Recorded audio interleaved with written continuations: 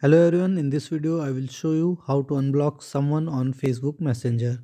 So first of all, update your Facebook Messenger from the Play Store or the App Store. Now once you update it, open the Facebook Messenger and you will see a screen just like this. Now you need to click on your photo that you see on the top left hand side right here. So it will open a list of options just like this. Okay, now keep scrolling down. Now you will find under accounts, you will find account settings. You need to click on that. Okay, now it will open just like this. Now under privacy, you need to go to the privacy section. You will see something called blocking here. Review people who you have previously blocked. Now you need to click on that.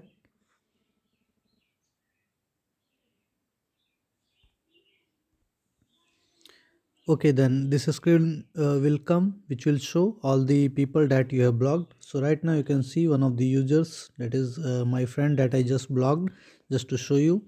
Now you need to unblock from here. Now you can see the unblock option here. Click on that. Now are you sure you want to unblock Shubham Pandey? Okay, you need to click unblock. Okay, you unblocked Shubham Pandey. So this is how you're going to unblock someone on Facebook Messenger.